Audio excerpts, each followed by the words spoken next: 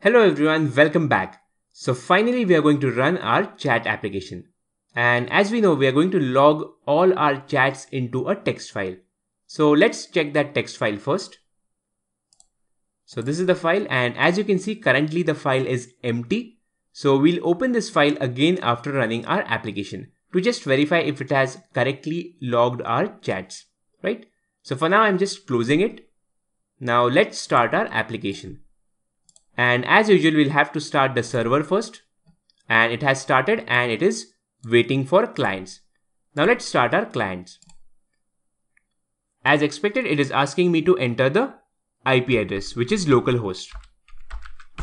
Okay, so I'll just copy this so that I can paste it for the next windows. Okay, and I'll have to enter a name, let's say ABC. Okay, so this is our first window. Let's open two more.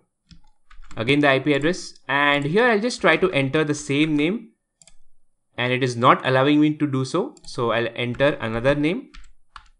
Yes.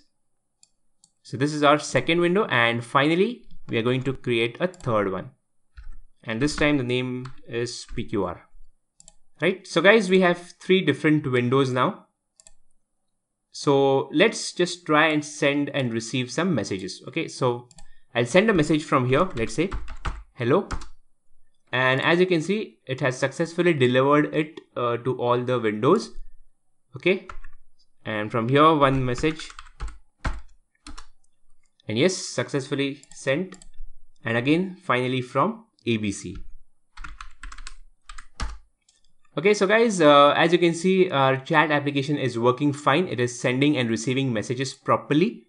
So there's just one thing which we need to check right now, and that is the file.